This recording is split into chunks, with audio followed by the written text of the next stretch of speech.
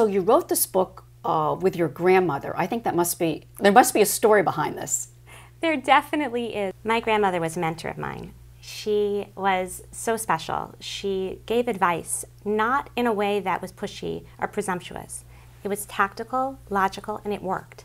And I actually worked on the index to the original version of this book with her over 25 years ago. How old and were you? Just a little? I was a little thing. And it was so refreshing to be able to take this book and revise and modernize it for today's world.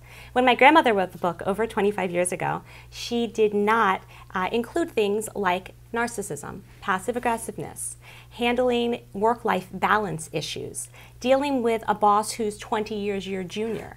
Those things weren't around back then, but a lot of the common sense information was still applicable and is, and so I approached the publisher and I asked if I might revise and modernize the book. And when they said yes, I was so thrilled because it not only helps to add to her legacy, but it was a very special and meaningful project for me because she's the person who actually introduced me to the field of industrial organizational psychology when I was thinking of going into clinical psychology or law. She's the one who cut out a newspaper clipping and said, this is the great field to apply. And by the way, industrial organizational psychology is a mouthful, and it is dealing with people in the workplace in general. It's helping employees and employers to get along better, improve workplace communication, motivation, work-life balance. And those are things that are very special to me, and interestingly, were really special to my grandmother as well. We live in the most politically charged time in this country, it seems.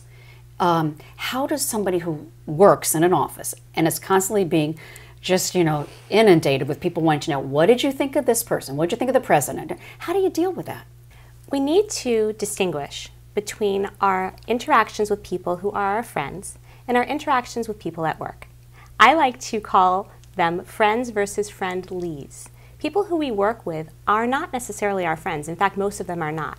We don't need to impress them. We don't need to interact with them at a particular level or engage in dialogue that we're not interested in doing if it does not directly relate to work.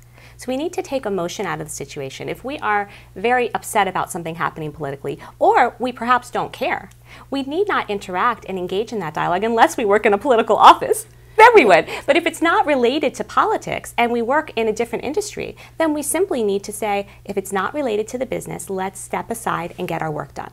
And we can say so by saying, thank you so much for asking me this question. Actually, I'm tight on a deadline right now, so I'm happy to chat about this with you during our coffee break or at lunch. But right now I need to get back to work. And Amy, how about if they don't abide by that? How about if they're trying to goad you just into, they really want to know how you feel about a certain situation and they're not going to let it go? We need to lead by example.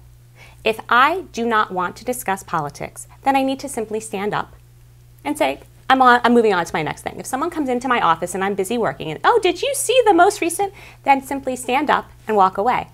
Have a great day. I've got to run to here. I've got to run to the meeting. If they follow you to the water cooler, then you simply say, I'm sorry, I'm on a tight deadline. I'm not interested in discussing this. I'm happy to chat, but it has to be work-related. I'm on a really tight timeline. So we just have to continue to repeat this over and over again, and eventually they'll get the hint. Well, that's interesting. So in other words, it's just conditioning, whether you're conditioning your employees or you're conditioning your boss.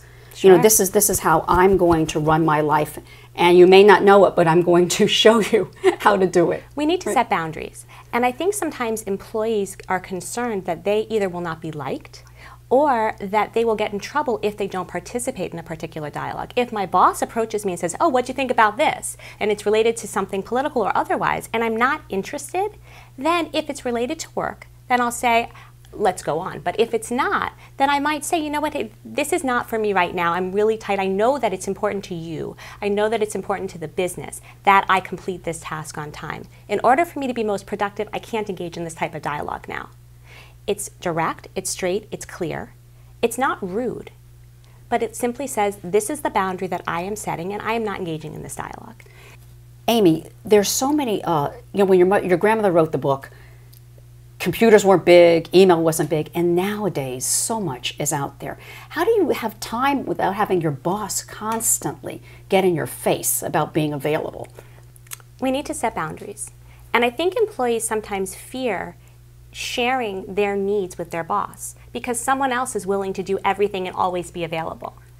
But we still need to say, in order for me to be most productive, here's what I need. I'm going to give you my all when I'm at the office, but I specifically chose this job because I really love the way that I see everyone is able to have a really great business life and then still have a home life. My family is important to me. I'm going to go to work and do my very, very best, but when I go home, I need to know that I can be with my family, or I need to know that I can scoot out to do my other, even some people are working or going to some type of a school afterwards. They need to be able to do those things, and so we need to clearly say what we need. I think in the office place, we are often afraid to communicate clearly, and so what we do is we don't say anything at all. And it's better to be clear, direct, kind, positive, but affirmative. This is what I need. Can you give me an example of how I would say that, let's say to my boss, that, you know what, okay, if you keep sending me these emails, I cannot, every 5 seconds when I'm at home, keep responding to you. You know, what do I do? So something that I suggest is, boss, I appreciate that this is an urgent matter.